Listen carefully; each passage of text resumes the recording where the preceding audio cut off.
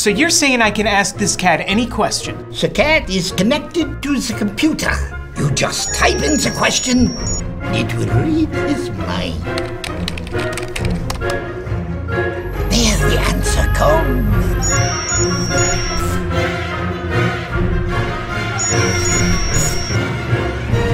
You're the man! I've been looking for this for weeks.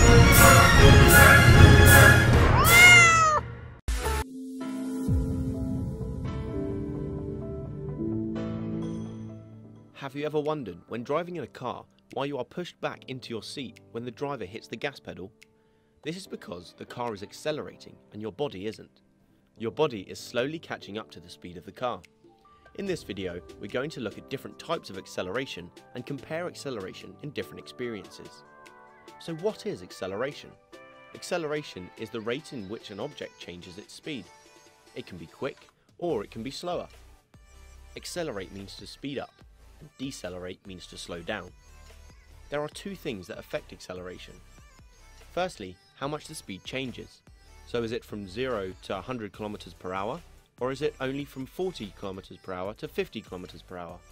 And secondly, how much time the change in speed takes. So have you gone from 0 to 100 km an hour in 10 seconds or 20 seconds? So how can acceleration be measured? Since acceleration is the rate at which an object changes its speed, you can say that acceleration is the change of speed over time. The unit of acceleration is meters per second squared. If we look at acceleration on a velocity time graph, the different options look like this.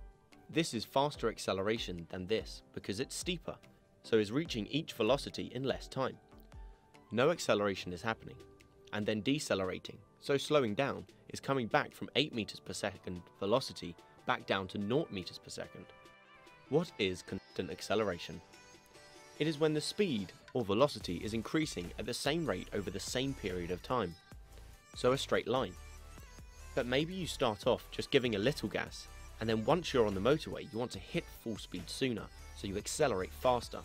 This would be a curved line like this on the graph. Or maybe you're decreasing your acceleration, so you started off with a big push accelerating quickly, and now you're accelerating up to your max speed at a slower rate. What do you think this would look like on a graph? So your velocity is increasing, but at a slower rate than before. Pause the video and have a think. Did you think a curve like this? The car is still accelerating, but the rate of acceleration is slowing. Can you think of acceleration in the real world? Pause the video and have a think.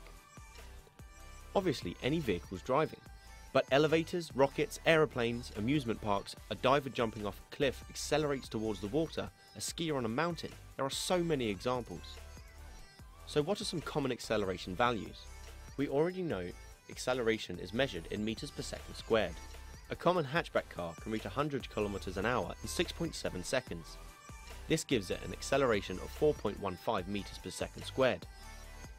This calculation is because we have to turn the 100 kilometers into meters first, then turn the per hour into seconds by turning it into minutes and then seconds, and divide it by 6.7 seconds to get the acceleration.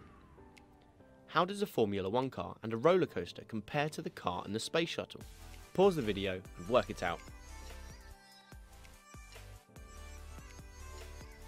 Did you get them right? The roller coaster ride actually has the fastest acceleration. In this video, we have learnt that acceleration is the rate at which an object changes its speed. Two factors affect it: how much change in speed there is, and how quickly that change happens, hence the equation.